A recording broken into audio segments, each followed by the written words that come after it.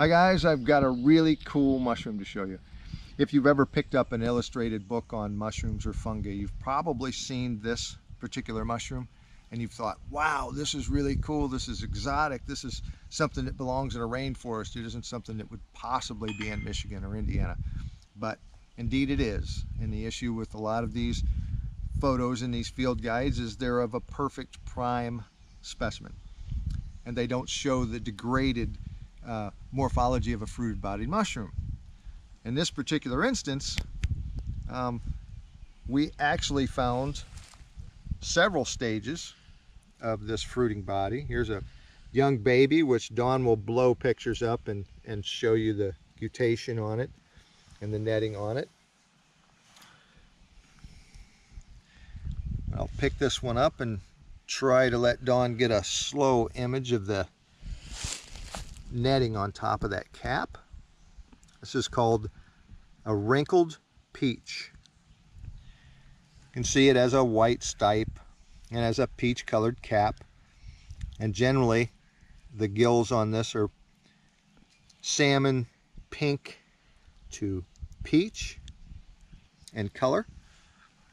Here's a good example. I like to turn the gills because it gives you kind of a flash of what's going on in the gills of a mushroom. But as this mushroom gets older, this reticulation that's on the cap, or this netting that's on the cap, kind of gets obscured and hard to see.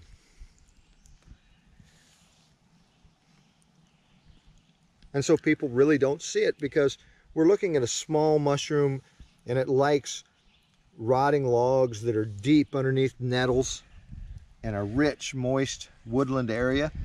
And so a lot of people just in Michigan and Indiana don't get the opportunity to see this.